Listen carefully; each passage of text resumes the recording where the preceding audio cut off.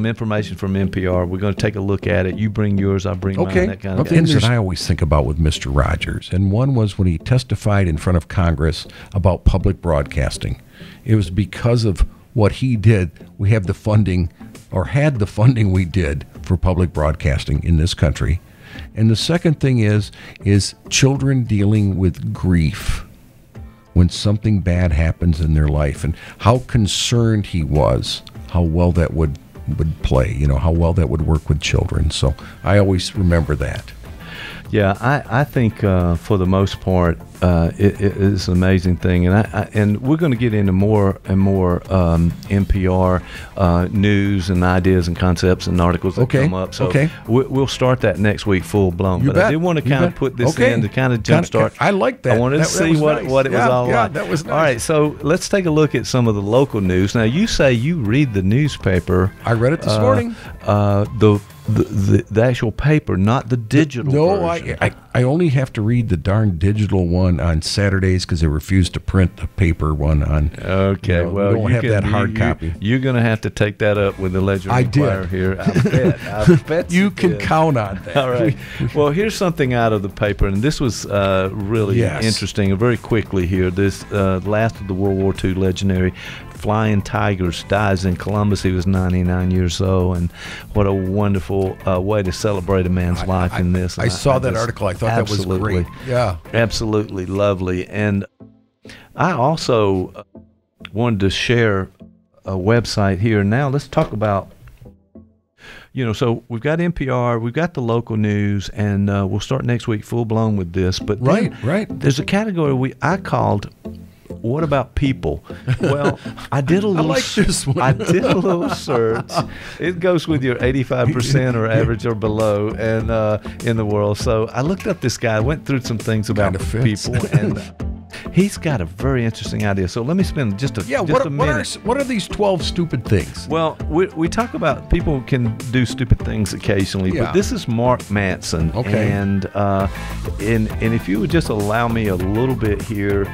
Here's the guy before we get into it.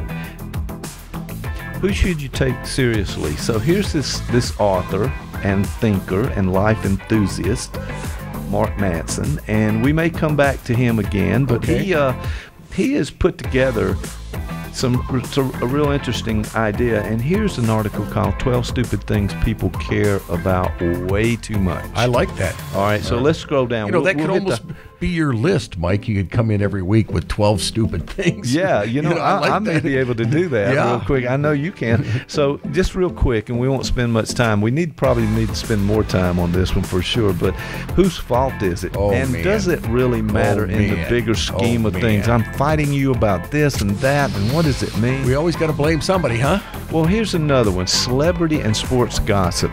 Do we really care what Kim Kardashian thinks about something? We must. We give it that much attention. Evidently, we do. Sexual jealousy, being right, national politics, trying to impress other people. Hey, don't you think I'm really smart over here, Jeff? I'm trying to do something that's sort of intellectual. Well, that's why you're always putting things out on social media. And, goodness gracious. Trying to impress me. All right, I'm being offended. I just offended you now. So, you just did, and I can't believe. There'll be probably an act of violence to follow. Well, wait, hold it.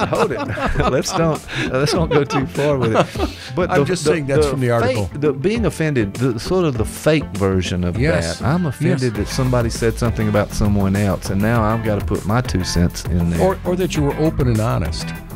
Waiting in line for 36 hours to buy some new product the day it's released. I know you've done this a lot. I've never done that for a product in my entire life. I've done it for Jimmy Buffett tickets. Okay, I've done it, but it wasn't a product. It was Jimmy Buffett. Come on, we gotta, Number 12, hiding my flaws.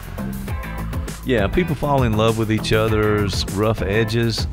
So what he's saying here is being authentic, basically. Wow. And you're trying to put on a front, as my son used to say back in the day. This vulnerability, who you are, and he quotes this of Mike Tyson. of all people, right? A guy that we're always looking towards. Just because you're famous doesn't mean you're successful. Okay, and so generally speaking, the idea of being famous is something. Get the other words he has there, though, what you could replace it with. Just because you're popular doesn't mean you're successful. Right. Or just because you're intelligent doesn't mean you're successful. And those all fit. I think that was a good one. I like it. I'm glad. So we may come back to Mark Manson again in the days to come and see what his ideas are. But I just wanted to start this whole end this episode with a new format that we'll be looking at next time. And we're still going to allow you, Jeff, to rant anytime you want to. And I like the lighter note at the end, Mike. It's a good way to end. You know. All right. I tried to do that with marijuana, but you know. Okay. Yeah. I was wondering where you were going with that. We'll take a look at that. But listen, anytime I get to talk with you, my friend, it's a good day. And so I appreciate you being here in the studio. Thank you. And nobody does talk like Jeff.